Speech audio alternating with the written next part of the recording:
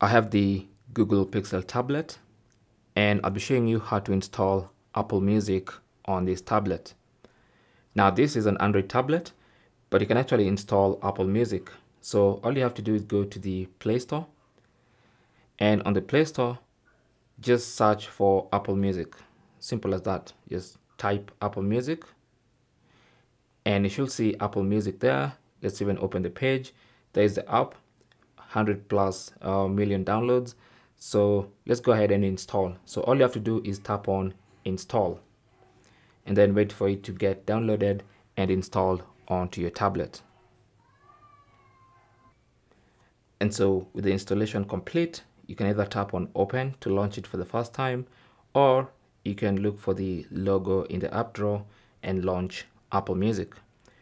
Now, if it's the first time, obviously you have to read and eventually agree to the terms of service, and then you should see this. Then if you want to send diagnostics information to Apple, you can choose that. I prefer to don't send. And then it's going to ask you to subscribe. But of course, if you already have an Apple ID on maybe your iPhone or your iPad and you're already subscribed, all you have to do is log in with your Apple ID. So just tap on sign in at the top there and then sign in with your Apple ID.